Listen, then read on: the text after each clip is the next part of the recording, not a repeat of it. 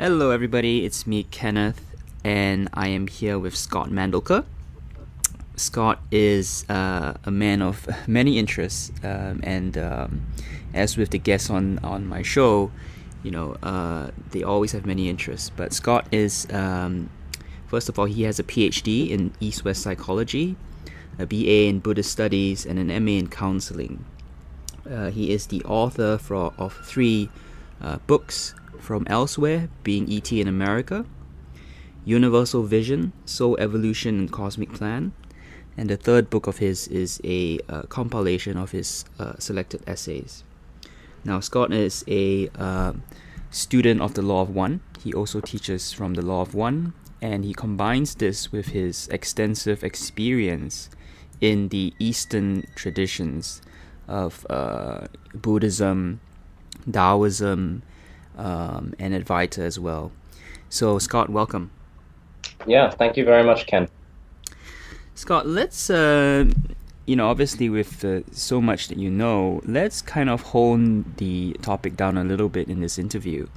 And what I really like to talk to you about is the Law of One. And I'm first of all, I'm very attracted to you in terms of your teachings, because you talk about the Eastern traditions and the ET stuff together, and you manage to tie them both together, and that's something that I haven't seen done with a lot of teachers, obviously, because people who talk about ETs don't talk about the spiritual stuff, the non-dual stuff. People who talk about the non-dual stuff don't talk about the ET stuff at all. Yep. And I actually got a lot out of your interview on YouTube, where you said that a lot of the ancient traditions were actually had origins in extraterrestrial origins, so to speak. The ancient traditions that we know these days, like the Hindu religion, the Buddhist religion, you suspect or you think that they may have ET origins. Is that? Not quite. Okay.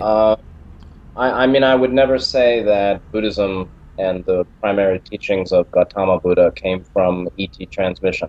Mm-hmm. In the history of Hinduism, some yogis were certainly overshadowed by teachers that provided them with some information. Yep. In Taoism, also, I wouldn't say that there's any direct ET transmission of information. Yeah. But, in line with a timeline of ET Earth contact, yeah, that Ra gave in the 4 volumes of the Law of One series.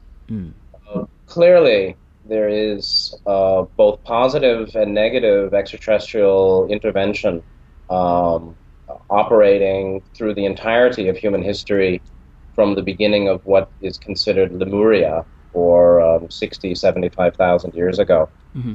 So, there's discussion of direct intervention in Egypt at the time of Akhenaten, and in South America, some of the earlier traditions and lost cities being related to sun worship that in the beginning was benevolent. It was monotheism, not negative. Do you want to just zoom out a little bit and talk about cycles? I think that's a good place to start, because and I suppose why I said that as well is the time frame of reference, right? If you look at the ancient traditions, it's been, say, maximum 5,000, 6,000 years. But if we talk about what the stuff coming out from the Law of One, we're talking about like 75,000 years. So just to put it in context, the Law of One material is coming from a much broader perspective. Well, yeah. Sorry, go. It's okay. In terms of focusing the discussion in the historical, within historical parameters, in the teachings of the Law of One or the raw material, they're claiming that they are a 6th-density extraterrestrial group that would be considered about 2 billion years older in development of consciousness than standard awareness or consciousness of Earth humanity. So Earth humanity is designated as a race of primarily third density or third chakra achieved souls, one step up from the animals, but not yet in the realms where there's no confusion. And so they talk about the law of free will as the law of confusion, very deep principle, which explains why positive beings don't just come down and give us the keys to the kingdom, because there's a certain respect for our own process of moving out of confusion. But then the timeline basically says that the beginning of third density soul evolution on planet Earth began 75,000 years ago with direct transfer of beings from Mars, that there was a third density human level civilization that had existed a long time on planet Mars, and that they blew off their atmosphere and destroyed their infrastructure, and that the bulk of the souls were then transferred to Earth by interplanetary reincarnation. So the timeline starts about 75,000 years ago, and their view is that there are the 75,000 years in that view is the master cycle of 3D evolution in the galaxy. Yeah. Souls that are out of the animal and plant kingdom in the human level of self-consciousness have 75,000 years divided into 3 cycles of 25,000 years, which correlate exactly with the equinox, the precession of the equinox, the rotation or movement around the 12 constellations. Yep. And after 3 of those major cycles, becoming total 75,000 years, then there is the beginning of the next dimensional, a higher dimensional cycle on such a planet. And so the meaning of the present time on Earth is that we're ending the 3D cycle and beginning the fourth dimensional civilization on planet Earth, which has never happened before on planet Earth. Yeah. Now, so their view is then that there's been persistent positive and negative ET contact with humans from the beginning, 75,000 years ago, and that it's intensified in the last 5,000 years. So the contact with Akhenaten in Egypt is about 3,500 years ago, and that was the major intervention of Ra as representative of a confederation of benevolent planets and groups in the last 10,000 years. But that there was contact in Atlantis and before that too. Okay, so Scott, you've talked about contact, and a lot of people listening are going to ask, how do you know there's contact? How would you answer that? Well, how do you know you're not dreaming right now? You don't know, actually. Your senses give you some information. How do you know that's reliable? You don't know. So, it gets back to questions of epistemology and how do we know what we believe we do know. Now, there is a difference between psychosis and paranormal experience. And so there's a Sufi saying that the enlightened man or being, the adept, swims in the same waters in which the crazy man drowns. And these are considered waters of multidimensional awareness and emptiness of the sense of separation, unity, multidimensional, beyond, awareness of life that's beyond the visible. How do we know that's true? There's no proof. And even in the raw material, they address that whole issue and they say, we only offer truth without proof. And so, how do you know? You don't know. But all I would say is that truth and authentic, non-delusional paranormal experience has a certain quality. It has a certain feel and taste and sense that's left on the mind. It's the same idea. How do you know the difference between a dream and an authentic out-of-body experience in which consciousness inhabits a finer body and is considered then on a non-physical dimension? How do you know? Was it my dream, imagination, or was it simply, or was it an authentic remembrance of an out-of-body experience? you don't know, except that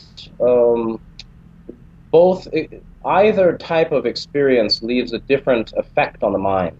Hmm. And it's only a very quiet, sensitive mind that can know that. Right. And so I would never say, I'm offering absolute truth, but I would say if you really are sensitive to inner knowing, you will recognize that paranormal, multidimensional experience has a different feeling than imagination or delusion. Mm. So I guess your advice would be, I mean, obviously most of the people listening to this would be able to understand you in what you're saying. So I guess your advice would be trust your experience and assume you're not going crazy. No, I wouldn't. Well, the real crazy is a person who doesn't know they're crazy. So the real insanity is a condition of believing one's perfectly sane while in many ways becoming dysfunctional. Mm-hmm. There are certain parameters that are observed with a healthy person. Mm-hmm. Healthy, whatever that means, Yep. meaning not insane. And that's, the capacity for authentic relationship, the capacity for critical thought, the capacity for logical analysis and recognizing when there's consistency and non-consistency in belief system, belief patterns. So when those things are not present, then there's more evidence for a form of psychosis. But again, it's a very subtle matter. And I would just say, look within. If you've had some powerful experience that you wonder is genuine, paranormal, or my imagination, or my crazy thought, I would say be quiet and look within and feel and get a sense of, is this a fantasy that I want? Does this have the coloration of something that I really that I've embellished, that I'm embellishing because of my desire for a certain experience, or does it really seem actually objective and in a way impersonal? The impersonal, like you and I are talking now. Yep. There's a certain impersonality to it where I can't imagine I'm really making it all up. Yeah. Do you want to talk a little bit about, I guess, Eric von Daniken's work with Chariot of the Gods? I guess that's where I was steering this conversation towards. Do you want to talk about, the Nazca lines? I mean, in terms of evidence, if people want to go and, investigate that, do you think that's a good route for looking at the ET phenomena?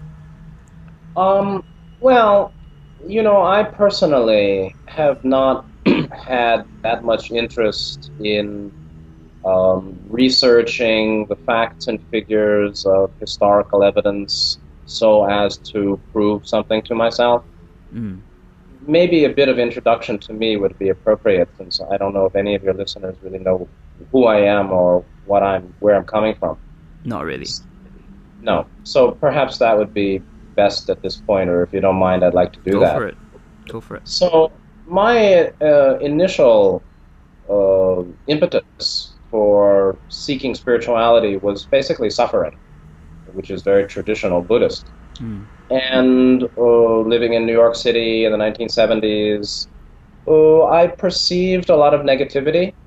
I didn't feel comfortable. I didn't feel I belonged. I also found great insincerity and non-authenticity in the leaders, religious leaders, and social and political, and the university and school, not university, school and high school, and what I was in contact with. So I didn't feel that I fit into this world, stranger in a strange land. Now, sure, indeed, no doubt, one can find psychological issues there. But like alienation or adjustment disorder, people can say. Now, of course, a hardline psychiatrist may say that any out-of-body experience is any sense that there's an out-of-body is psychosis, Any sense of no self is depersonalization or a dissociative process. Any difficulty in society represents some kind of developmental failure in one growing up. So, there's a whole host and a raft of psychopathological explanations or explanations of psychopathology used to explain and actually wash away any belief in an experience of the reality of multidimensional life beyond the physical five senses. So they can't prove that paranormal experience is psychopathology, and I couldn't prove that it's a genuine objective experience. Do you think that paradigm is intentional, as in, is it constructed to keep us in that box? Well, I think that, there is a politics of ideology. There's a politics of belief systems purported to be reality by those in positions of institutional power, whether educational or media, academic in the universities, the journals, the news reporting, and the politicians and the government and all of that, and the religions, of course. So religion has a monopoly on spiritual paradigm, and the psychologists or psychology, psychiatry, medicine, Western medicine, seeks to give itself a monopoly on the definition of personal health, mental health. And so there's a very glaringly powerful politics behind all of that, and very much influences what is allowed to be said or what would be entertained and what isn't. So like J. Alfred or Arnold Hynek, a very famous physicist, University of Chicago, J. Allen Hynek, big time UFO researcher, basically was a total skeptic of UFOs and ET and all of that. After research, he came to the conclusion it was real, and he was completely ostracized by the academic institutions and the so-called objective scientists. So for me, at a young age in high school, I had serious doubts about the credibility of human lives. And I also had a great suffering associated with that. And, whatever personal issues and being a teenager in New York City in the 70s, So, but as fate would have it, I encountered Buddhism, Taoism, and Hinduism in high school. So I began reading on my own. In college at 18, I signed up for a course in Buddhist meditation, ended up learning Vipassana, Anapanasati, breath mindfulness practice. I've been doing that ever since. Ended up dropping out of college, living in monasteries in the US, Thai Theravadan, Korean Zen, Japanese Zen, and I went and lived in Thailand and India for a few months. And threw myself into Vipassana mindfulness practice as a way of getting rid of my suffering. And of course, in meditation, you have to sit and face the mind, face the elements of self. And generally, one has to face all that one doesn't want to face, because that's what's been avoided, and that's what's still stuck down there. So then I went into even more suffering, but after years of deep practice, something broke, something changed, there was transformation, and then I went back to college and ended up getting a BA in Buddhist Studies and Psychology from Naropa Institute, which was started by a Tibetan Buddhist Rinpoche, Chogyam Trungpa, and that was in the 1980s. Meanwhile, I began having out-of-body experiences in which I actually met my ET, extraterrestrial, higher dimensional soul family. I met my group, and it wasn't anything with grays and no abduction and nothing scary and no laboratory and no promises that you're the chosen one and no commands and no special privileged information that only I can bring to save the world.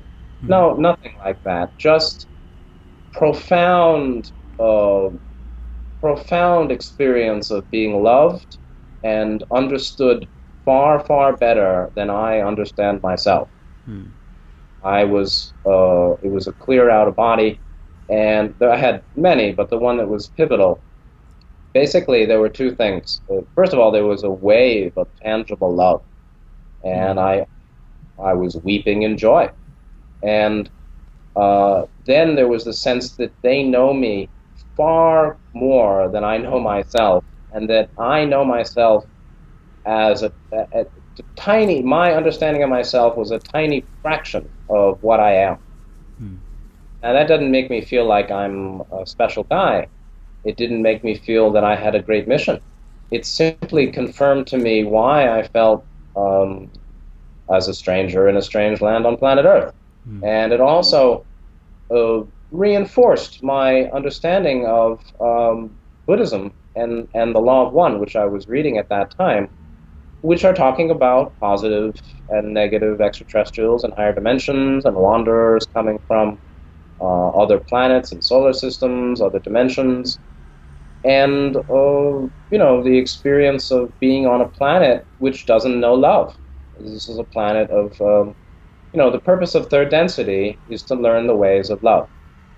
Earth is a school for souls who've not yet learned to love. The reason that we have so many problems is because people are not have not confirmed their commitment to benevolence and morality. Morality. Scott, do you just want to briefly talk about the chakra system and the densities? Because we've made references to the densities, but I'm afraid people are getting lost because they don't understand the chakra system and how it relates to evolution. Okay, well, it's a big issue because the idea is that the intrinsic structure of light is a septonate. The intrinsic vibratory ratios of what we call light is naturally divided into the 7 colors of the rainbow. Light goes into a prism, comes out as 7. The rainbow in the sky is the same colors attributed to a traditional Hindu and Western metaphysical understanding of the 7 chakra colors, from root, which could be called first chakra, base of the spine, to crown, top of the head. That 7-fold system of energy centers is deep in Hindu, Hindu teaching, Hindu spiritual teaching, predating the Buddha. And in Buddhism, the chakras are not important, but in Hinduism and Taoism, they certainly are. In the teaching of the Law of One, they're also considered important for many reasons. One of which is that septonate of 7 vibratory levels and colors is associated with 7 states of consciousness, which is associated with the 7-dimensional schema of each solar system, which is far more than the visible planets and sun, of course. The solar system is considered a spherical, kind of 7-dimensional sort of spherical octave. The octave is basically a unified energy field in which there exist 7 primary dimensions. On planet Earth, we see first, second, third dimensional life, which is understood as elemental, first, mineral, plant, animal, second, human, third. And the meaning of the present time on Earth is that planet Earth, schoolhouse Earth, for those who've not yet learned to love, is becoming a school for those who already embrace virtue, love, and benevolence. So the idea is that if you understand the 7 chakras, which are states of consciousness, energetic points of energy, and a nexi of energy points associated with particular qualities of consciousness. Nexi of energy points associated with particular qualities of consciousness. Yep. Now, if you understand all those 7, you will also understand the 7-dimensional system and the 7 energy bodies, which is a whole other story. Planets also have energy bodies, and those are called the electromagnetic fields that science hardly understands, surrounding and interpenetrating the rock body of planet Earth. So the idea is that Earth is now activating its fourth body associated with fourth chakra, associated with heart and love and compassion. And that's why all teachings of the New Age that are true are associated with development of love and compassion, which begins with self-love, which is what so many spiritual teachings are about. Love yourself, forgive yourself, move into heart chakra consciousness. And that's because the planet is moving into fourth dimension. And so the Law of One, or the raw material, presents a very detailed schema of the qualities of consciousness associated with the seven chakras, which are also ways of understanding our own personal evolution. In that, primarily second and third chakra energy blockages are associated with neurosis and psychosis and emotional conflicts and psychopathology. Psychopathology is the result of second, third chakra blockages in that system. And the way of healing is the way of releasing or dissolving second, third chakra energy blockages. That is called therapy. That's called healing. That's called developing a positive self-image, developing consistency in your beliefs and your actions, moving through old trauma and pain, and moving into love and wisdom. And that's the salvation for psychopathology, is the development of love and wisdom in self-honesty, in honesty and being, genuine with oneself, in kindness, kindly being honest with oneself.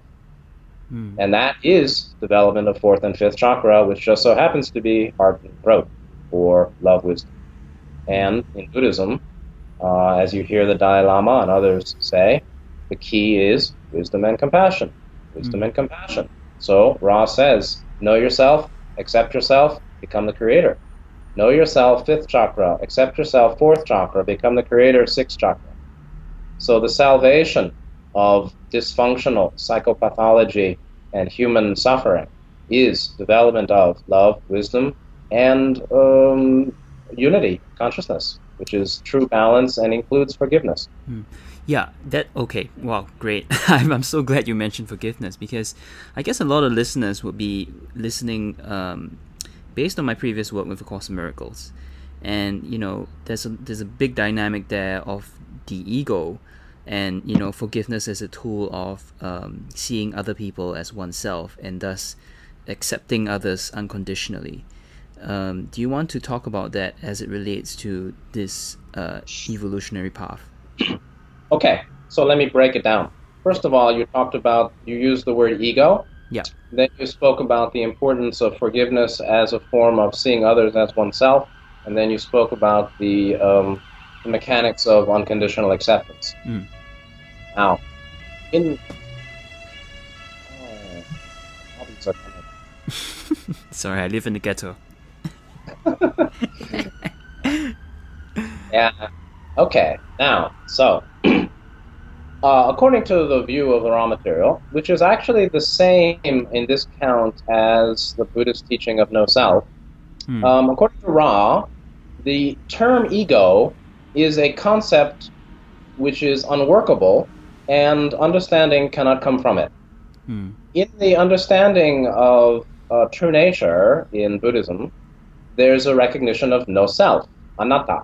Anatta. Anatta means no atta, no atman. In this case, it really means the sense of separate self is an illusion. There is body, there is mind, there is a karmic stream of thought and feeling and belief and tendency, but that is not a self. That is a karmic stream associated with a body, mind, spirit, energy system, which is what we call ourselves. So Ra says body, mind, spirit, or mind, body, spirit complex, not a person, and surely not ego. And so you say the closest they can find in the body, mind, spirit complex to what we call ego is third chakra blockage. Third chakra blockage is associated with a conflict in the relationship between self and others, and self and group and society. Conflict in relationship is very much associated with conflicts related to the sense of self, and that's what they're saying is an ego. The only thing that they can see in us that resembles what we're calling ego is third chakra blockage associated with low self-valuation and conflict in true relationship as to how to make true relationship, which is love and wisdom. And so, personally, I myself never use the word ego, and I know there isn't such a thing. So, I mean, I've sat in meditation, and I've seen that, self is a thought. In the early days, I could see that self is a thought.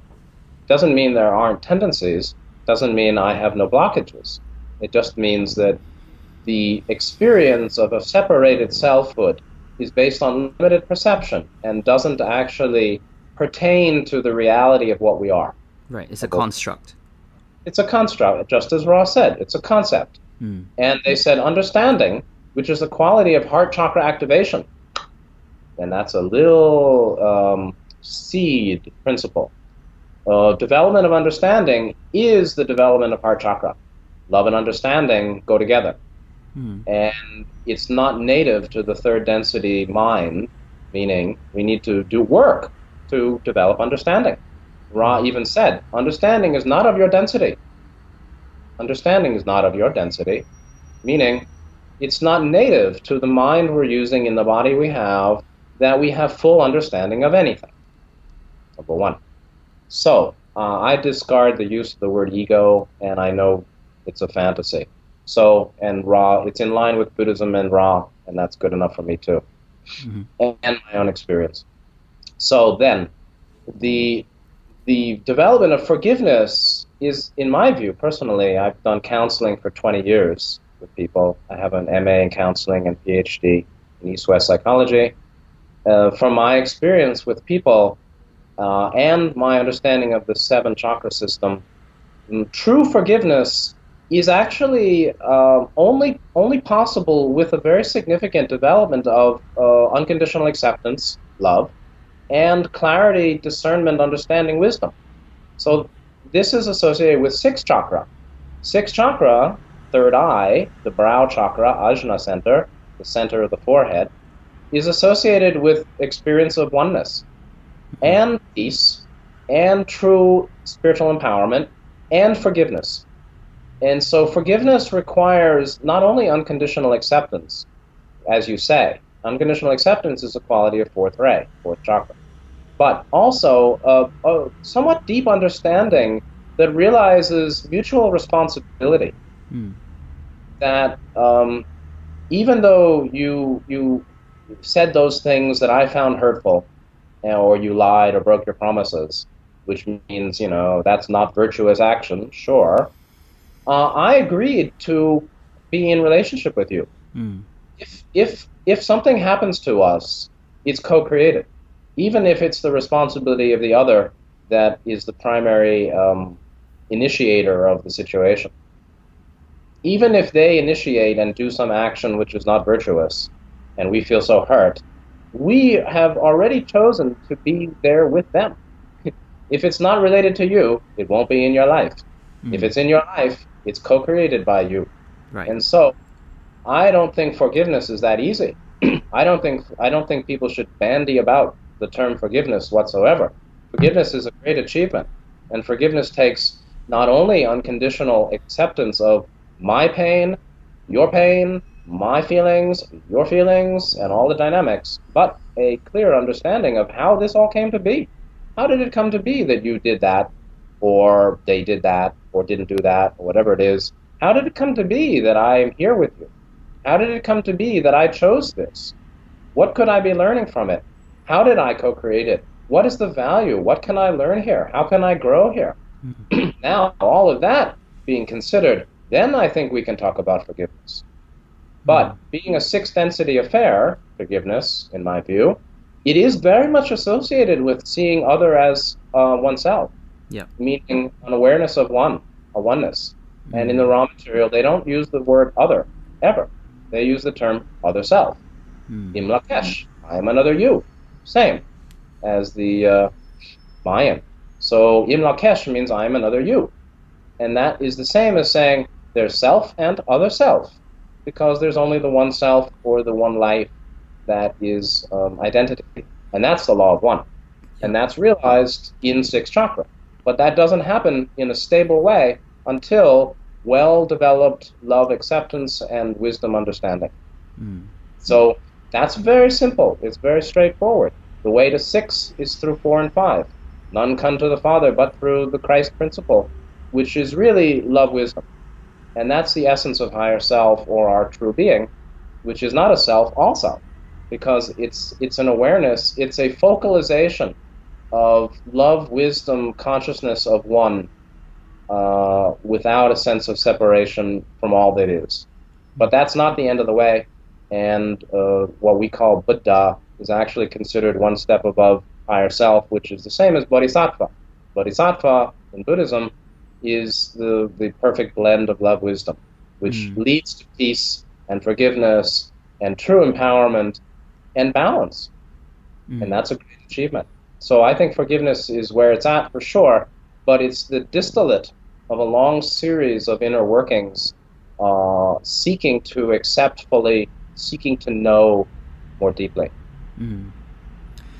Now, I wanted to ask you as well about unity consciousness, because certainly what we're talking about here is that unity consciousness only really occurs at 6 density, and it could be my misperception, but in New Age circles, it's often talked about Earth moving to a 4th dimension or 4th density, and that's unity consciousness. So I guess what would you say on that?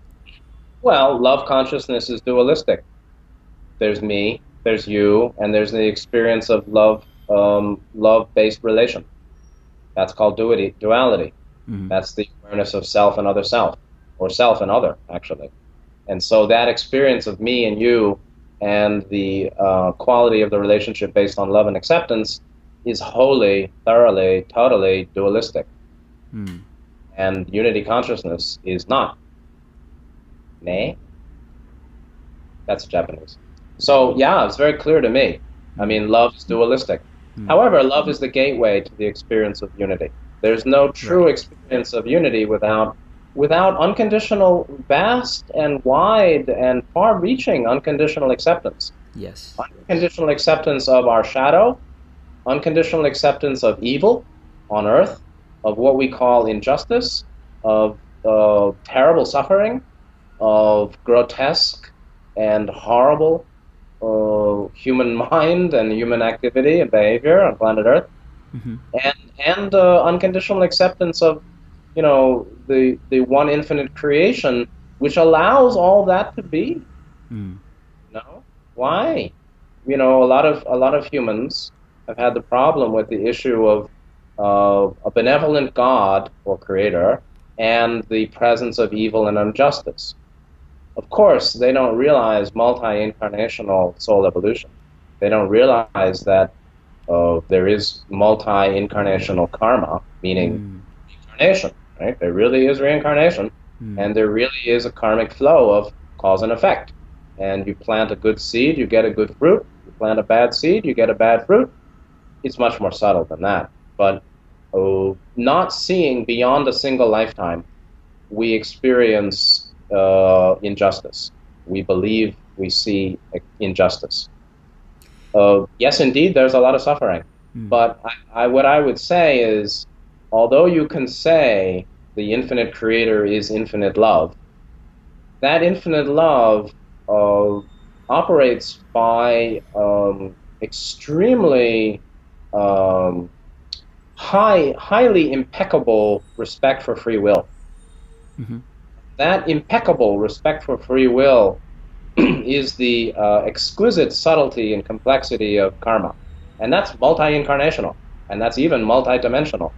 And so when we see suffering and injustice, the suffering is quite real, but the injustice is because we don't perceive the big picture, which is that these are beings who've had past lives, and they're eternal beings on a course of total development.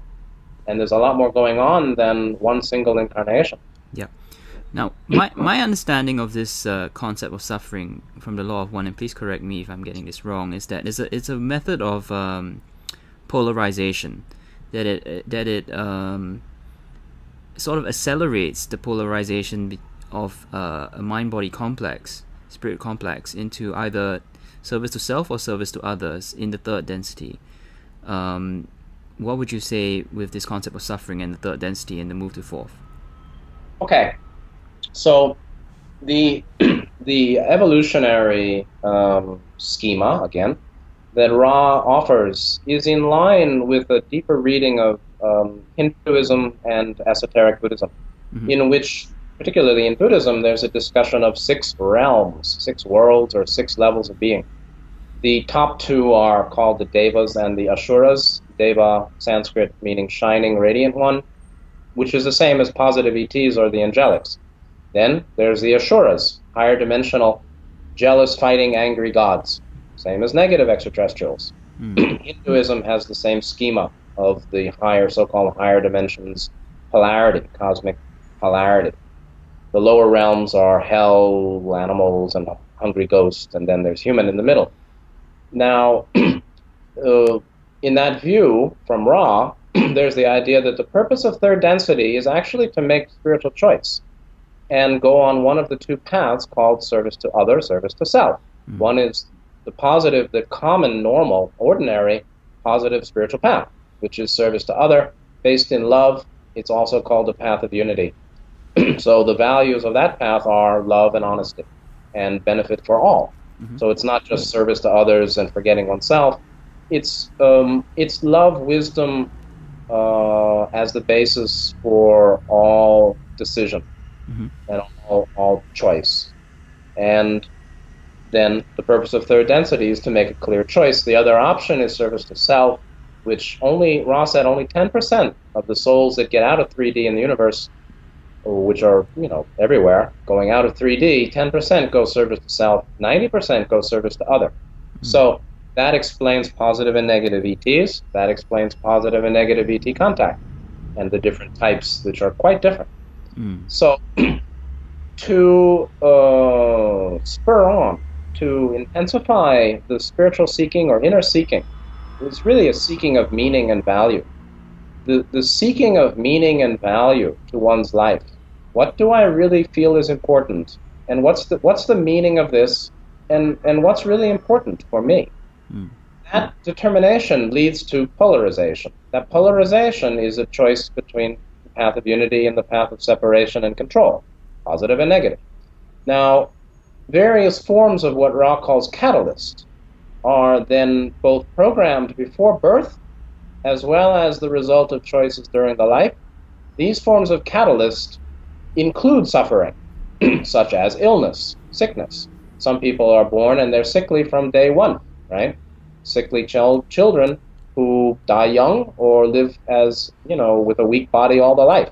That's one type of suffering catalyst chosen before birth, according to this view. Likewise, if you're born in Bosnia, Herzegovina, if you're born in a war zone, if you're born in certain conditions, you have either opportunity, which is harmonious, or you have hardship and challenge, which is disharmonious. Both are forms of catalyst. And so all life experience can be understood as catalyst. And the efficient use of catalyst, meaning making use of our life to learn and grow, requires reflection and inquiry, self-inquiry, and the determination of meaning and value. And so it's a moral issue, Do I really consider that the benefit of all is good for me? Or do I really feel that whatever it takes to get more power than others is best for me? That's positive or negative. So suffering is a primary or a major type of catalyst in 3D that can be used by souls to get themselves together and make a clear choice of their values and move on to one or the other path. Unfortunately, what's happened with this group of souls on planet Earth is that by non-loving decisions, which lead to non-loving action, which leads to harm, what's called negative karma or a karmic liability is established. That then requires some kind of karmic rebalancing, which is generally the simple rule, if you hurt others, hurt's coming on in at you. What you do to the world is what the world does to you. What you give out is what comes in. What goes around comes around. Create your own reality. The law of attraction, it's the secret, but not really a secret. It's the law of karma. Not a secret at all. The secret is that there's no secret. It was the law of karma understood 5,000 years ago, and understood in Atlantis, and understood in other worlds. It's called karma. But actually humans don't understand it. And so there's the sense of this suffering is unfair. It's unfair. I don't deserve this.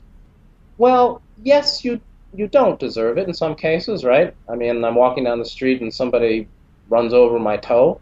You can say you don't deserve it, but you're choosing to be walking down that street. Your responsibility is walking on the street.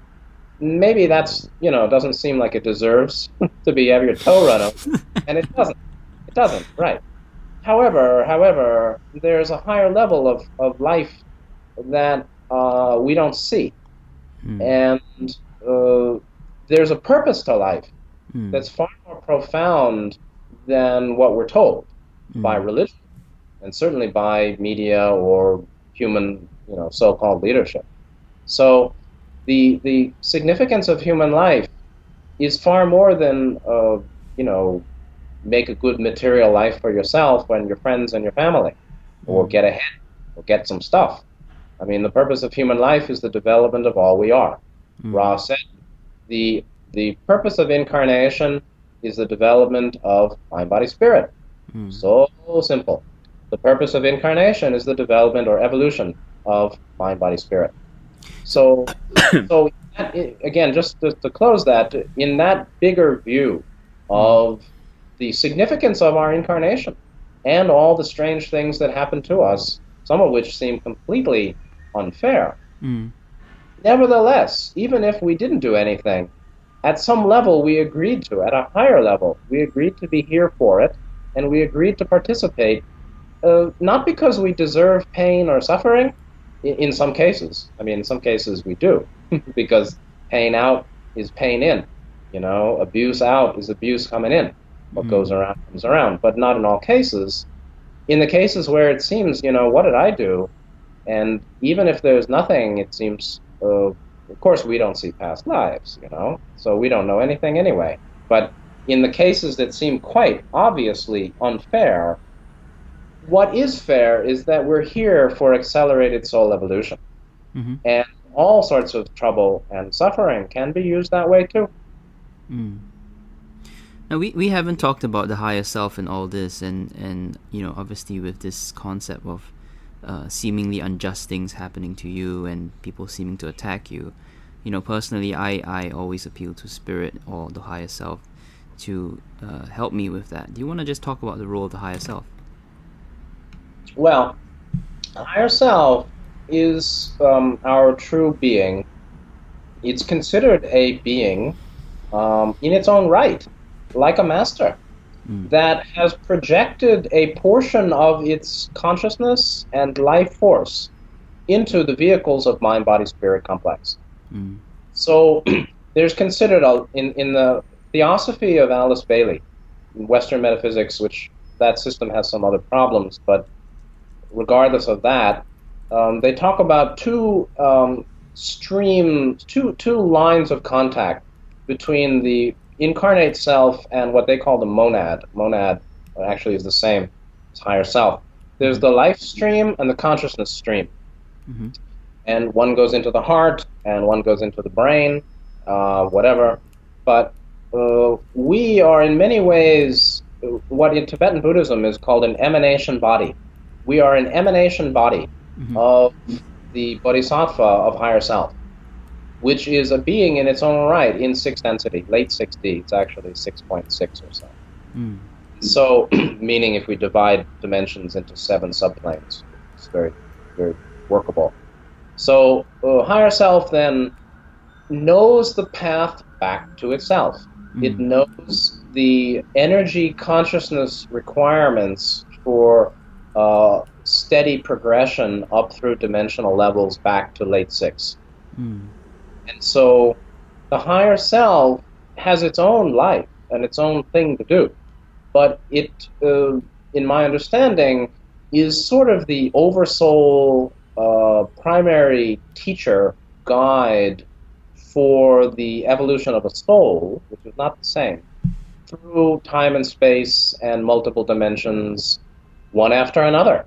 Earth is in 3. We don't jump to 5. That's another New Age fallacy. We're moving into the next level, which is heart. Humans barely know love. You think they're going to move into 5th chakra? Wisdom? I don't think so. So higher self is really your being that lives at one with all. Your being that lives in peace. Your being that is replete with will.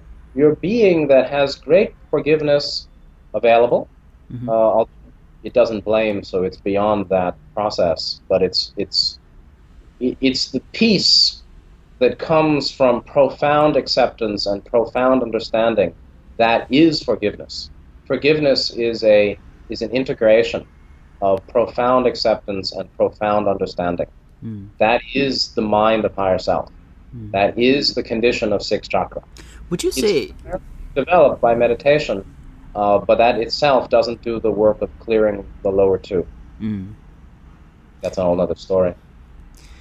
Yeah, well, Scott, I mean, okay, the higher self, would you say it exists right at the cusp of disappearing into the creator?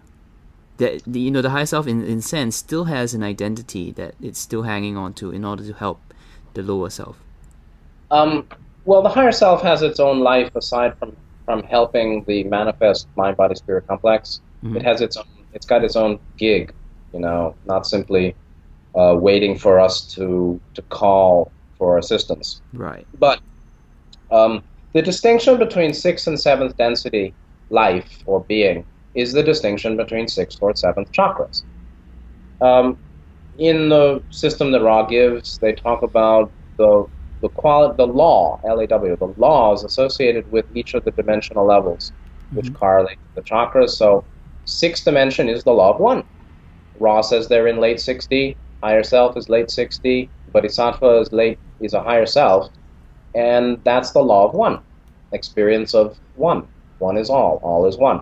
Now, the next step up, if we say up, or bigger, or greater, is 7th density, which is called the law of forever. And Ra said at that level, the looking backwards is finished. The looking backwards is finished. There's no more interest or action of awareness of more separative consciousness at so-called lower dimensional levels. And so likewise in meditation, when there's authentic crown chakra activation, one is in bliss, totally wordless, bliss, mystery, the ineffable experience of fusion in totality, which is joyous, but has really nothing to say. And so it's actually the step beyond unity. And in Buddhism, there is no discussion of unity. The original teaching of Buddhism is not the same as Hinduism, talking about, God consciousness or unity, one with all. The Buddha basically didn't explain what nibbana, nirvana, complete and perfect enlightenment is, but that it's the destruction of ignorance, and freedom from all suffering, and freedom from all becoming. No more becoming. And that's akin to 7th density, which is the end of separative action for soul evolution. There's no more path. The path is over. And there's dissolution of one's essential being, which is the 6th density, the dissolution of that essential unified being into totality, into infinity. One becomes infinity. So would you say at this level space-time no longer exists? Oh yeah, space-time doesn't exist at the level of higher self. Space-time is a product of dualistic consciousness. Mm. There is no space-time for those who've transcended attachment to the belief in consciousness. Mm. The Buddha actually said they're considered 5 skandhas. Skandhas are heaps, H-E-A-P-S, heaps. These skandhas, or heaps, are what we experience that then deem to be an ego. Mm. The sense of self, the sense of ego is simply is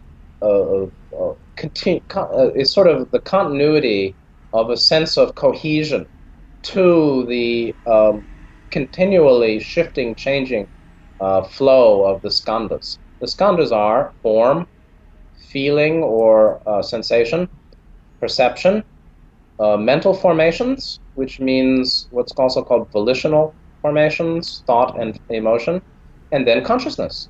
And the Buddha said, even consciousness is born of ignorance. Even consciousness is born of ignorance because the experience of consciousness is per se dualistic, right? I'm conscious of unity. All that designation, the differentiation of an identity and the perception and the object, which is unity, I'm aware of unity, I am one, all of that is dualistic. There's the I in distinction to you, there's being as opposed to non-being, there's unity as opposed to duality, totally dualistic. And so beyond the belief in separative consciousness is boundless awareness. And so some teachers, Nityananda, Nisargadatta Maharaj, Indian guys, use the terms awareness in distinction to consciousness, saying that when consciousness is extinguished, then there's infinite awareness. So there's no end of what we are. It's just a refinement of our awareness, or from consciousness to unfettered, non-dual awareness. So that's considered the path, and yes, very much so. Beyond the levels of higher self, there's not much interaction with the human, except the raw material talks about an 8th density level, which are basically like lords of karma or guardians to the 7th density octave, that are assistants to the logos, kind of the helpers of the creator of a 7th density octave, are 8th density beings that, despite being in infinity, can coalesce and make some kind of contribution to guide and manage the 7th dimensional octave. Now, I wanna. First of all, Scott, it's been a while. Are you okay to go on? Yeah, sure, I'm okay. Because I was actually thinking of covering the wanderer topic, but I was wondering, maybe that's a big topic. Maybe we should talk about that in another interview. But I actually wanted to talk about enlightenment, and we see. I wanted to talk about enlightenment and this kind of concept, like, okay, so we're talking about all of this and unity consciousness. So how is it possible that we see people who seem enlightened but still have a body, and how does that relate to the interpenetration of densities? Well, first of all, in Buddhism there are considered 4 stages of enlightenment. Very few people seem to understand that. The first is called sotapanna, which is stream entry, and that represents an initial penetration to the nature of reality, which leads to an experience of no self, or the recognition that self is a dream and our true being is non-separate from all that is. That's simply the first level of enlightenment in the Buddhist system. And in that system, only at the level of complete and perfect enlightenment, which is the 4th, is there the complete destruction of ignorance and all the distortions of grasping, aversion, and unknowing, or believing in illusion. So only at the final stage is there no more distortion in the personality, no more blockage in the 2nd and 3rd chakra. Normally that kind of thing is not done in 3rd density anyway. That final transformation is usually done from 6th density. But so a person who's had a first level enlightenment, which actually seems to be more rare than than I imagine. It's actually quite rare. Mm-hmm.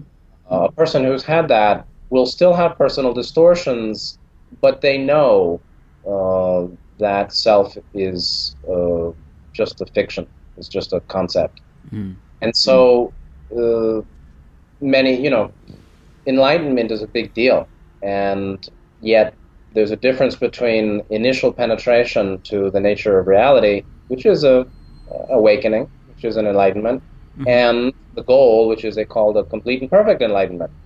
And so in the raw system, they say that this moment of enlightenment is contact with intelligent infinity, and that means that energy has made a consistent and unbroken line with consciousness between root and crown. Mm-hmm. And so in the human body, we can experience moments of totality, or we can live there finally, but a enlightenment experience as a discrete experience is a penetration of energy through all chakra levels up to the crown 7. And that leads to, so-called God consciousness or intelligent infinity.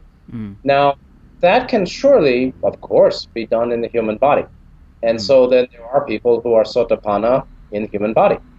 In Buddhism, there's also the discussion of enlightenment with remainder, enlightenment without remainder. In that system, the remainder, we're talking about guys who are arhats, 4th level, completely finished. They're not Buddhas, but they're just, they don't have the same responsibilities or historical meaning as a Buddha, but the level of consciousness is infinite. They're basically out of consciousness, and they're in infinite awareness, and they're finished. And their next evolution will basically be in 8th density. Mm-hmm. So for those guys, the Buddha said that's a state that's considered enlightenment with remainder. The remainder is the human body. Mm. And there still is karma, even though they know the karma is empty, and they have no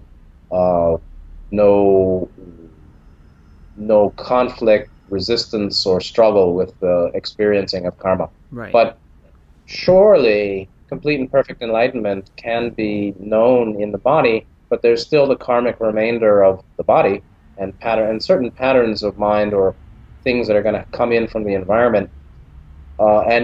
Without remainder is when that fellow dies, and there's no more human body, and then they basically cannot be located.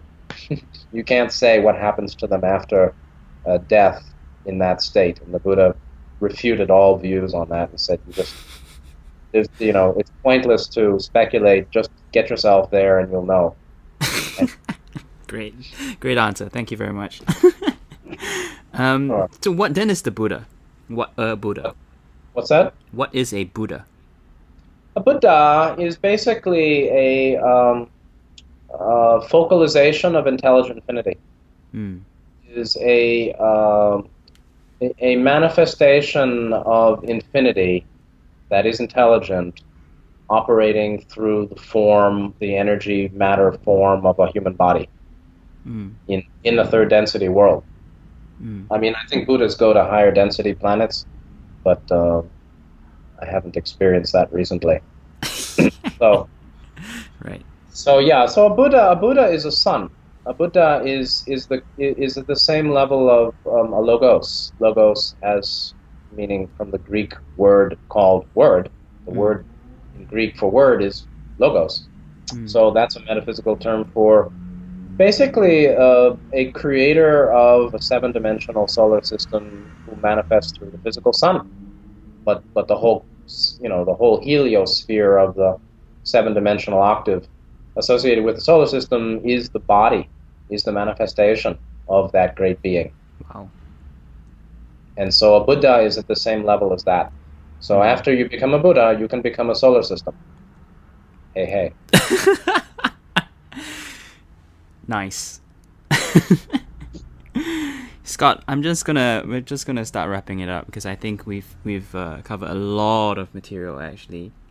Yes. And actually we've I like to think that we've skimmed the surface of many very important topics, and I'd really like to encourage people, if they're interested in these topics, to go on Scott's website, talkswithscottmandelker.com, and scottmandelker.com as well.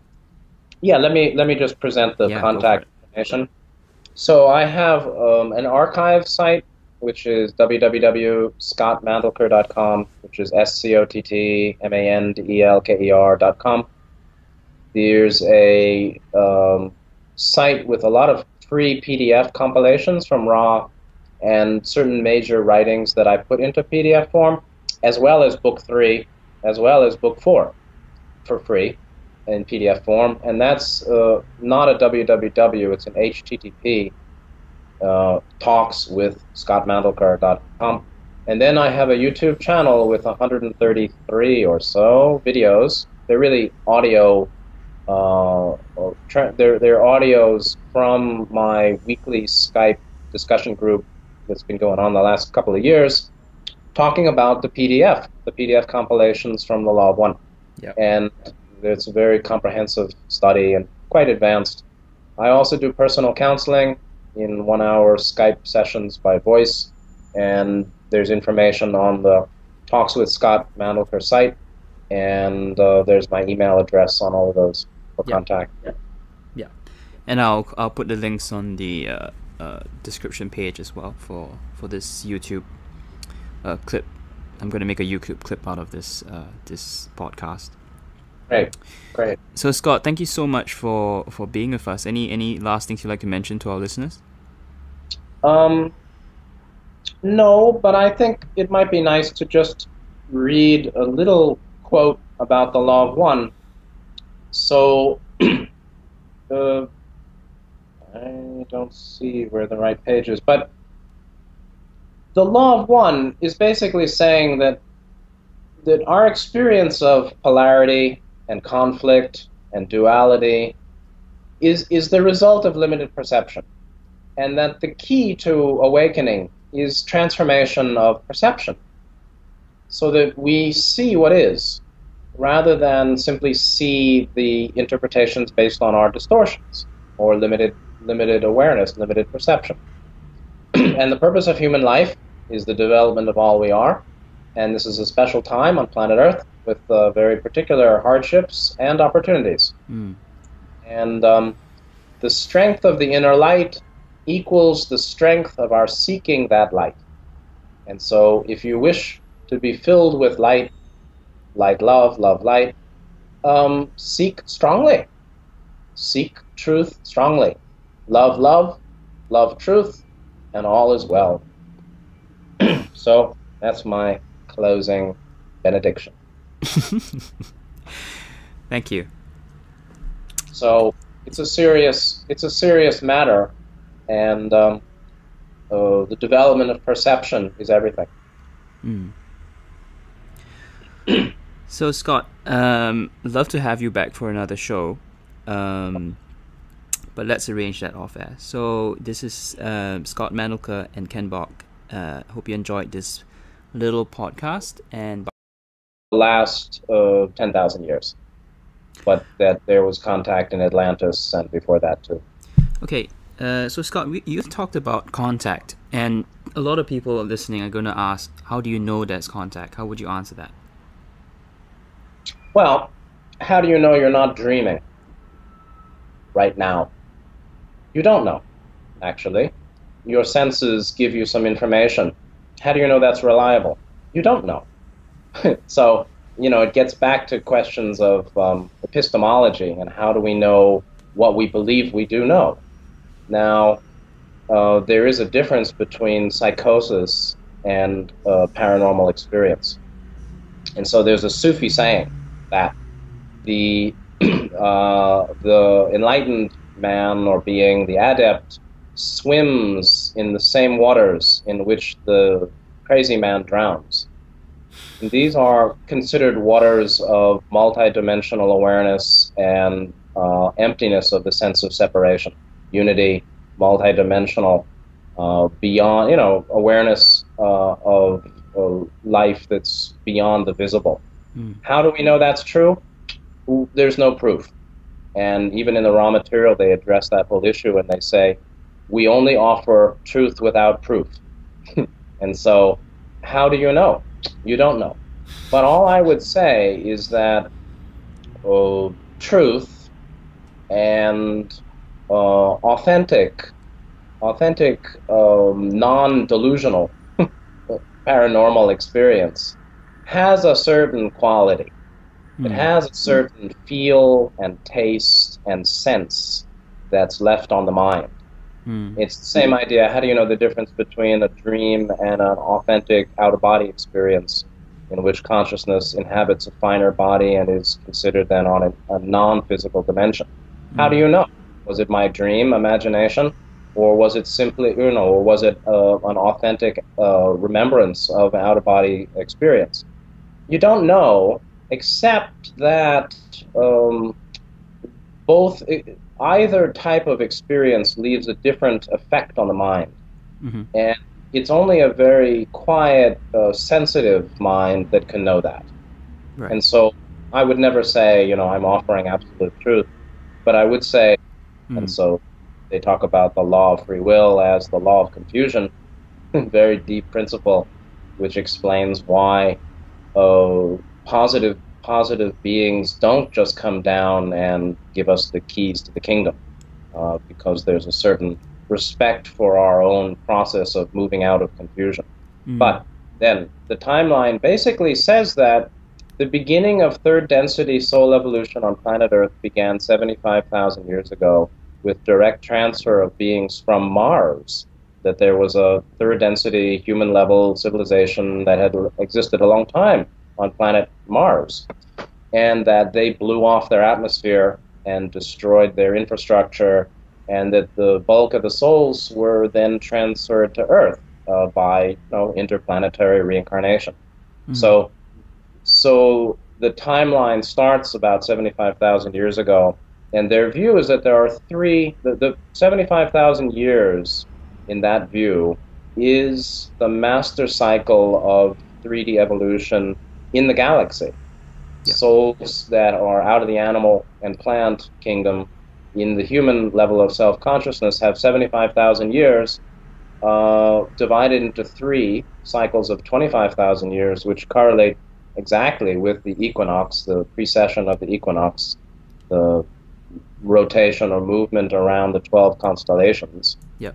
And after 3 of those major cycles, becoming total 75,000 years, then there is the beginning of the next dimensional, a higher dimensional cycle on such a planet.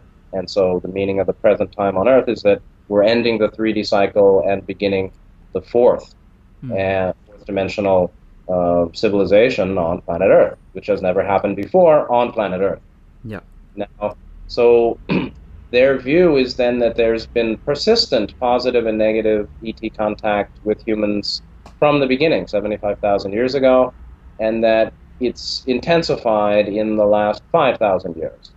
Mm. So the contact with Akhenaten in Egypt is about 3,500 years ago, and that was the major intervention of Ra as representative of a confederation of benevolent planets and groups in the... Hello everybody, it's me Kenneth, and I am here with Scott Mandelker.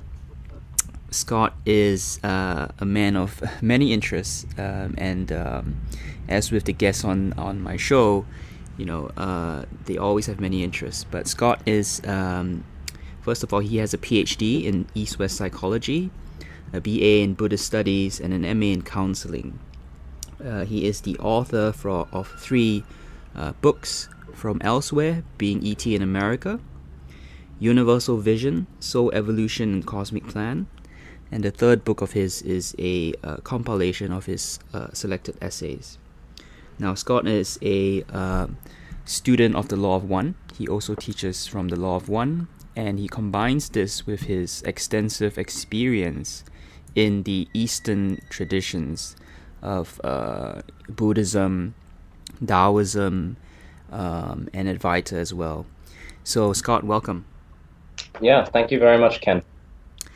Scott, let's, obviously with so much that let's kind of hone the topic down a little bit in this interview.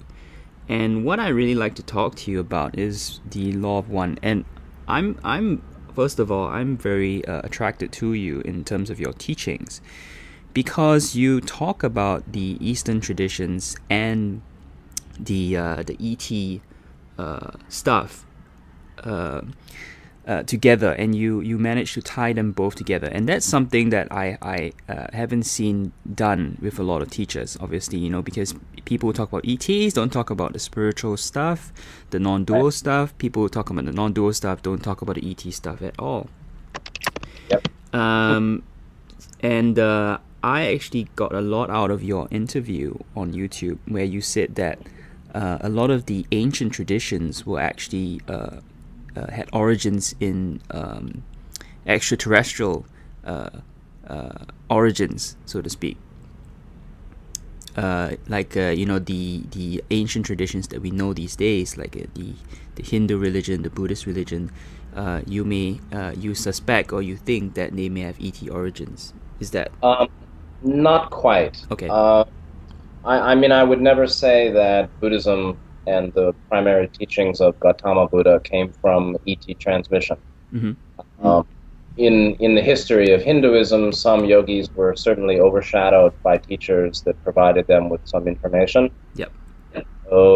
In Taoism, also, I wouldn't say that there's any direct ET transmission of information. Yeah. But in line with a timeline of ET Earth contact, yeah, that Ra gave in the 4 volumes of the Law of One series. Clearly, there is both positive and negative extraterrestrial intervention operating through the entirety of human history from the beginning of what is considered Lemuria, or 75,000 years ago. Mm-hmm. So, there's discussion of direct intervention in Egypt at the time of Akhenaten, and in South America, some of the earlier traditions and lost cities being related to sun worship that in the beginning was benevolent. It was monotheism, not negative. Do you want to just zoom out a little bit and talk about cycles? I think that's a good place to start, because and I suppose why I said that as well is the time frame of reference, right? If you look at the ancient traditions, it's been, say, maximum 5,000, 6,000 years. But if we talk about what the stuff coming out from the Law of One, we're talking about like 75,000 years. So just to put it in context, the Law of One material is coming from a much broader perspective. Well, yeah. Sorry, go. It's okay. In terms of focusing the discussion in the historical, within historical parameters, in the teachings of the Law of One or the raw material, they're claiming that they are a 6th-density extraterrestrial group that would be considered about 2 billion years older in development of consciousness than standard awareness or consciousness of Earth humanity. So Earth humanity is designated as a race of primarily 3rd density or 3rd chakra achieved souls, one step up from the animals, but not yet in the realms where there's no confusion. If you really are sensitive to inner knowing, you will recognize that paranormal, multidimensional experience has a different feeling than imagination or delusion. So I guess your advice would be, I mean, obviously most of the people listening to this would be able to understand you in what you're saying. So I guess your advice would be trust your experience and assume you're not going crazy. No, I wouldn't. Well, the real crazy is a person who doesn't know they're crazy. So the real insanity is a condition of believing one's perfectly sane while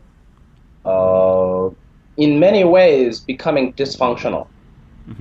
There are certain parameters that are observed with a healthy person, healthy, whatever that means, meaning not insane. And that's, the capacity for authentic relationship, the capacity for critical thought, the capacity for logical analysis and recognizing when there's consistency and non-consistency in belief system, belief patterns. So when those things are not present, then there's more evidence for a form of psychosis. But again, it's a very subtle matter, and I would just say look within. If you've had some powerful experience that you wonder is genuine, paranormal, or my imagination, or my crazy thought, I would say be quiet and look within and feel and get a sense of, is this a fantasy that I want? Does this have the coloration of something that I really that I've embellished, that I'm embellishing because of my desire for a certain experience? Or does it really seem actually objective and in a way impersonal? The impersonal, like you and I are talking now. Yep. There's a certain impersonality to it where I can't imagine I'm really making it all up. Yep. Do you want to talk a little bit about, I guess, Eric von Daniken's work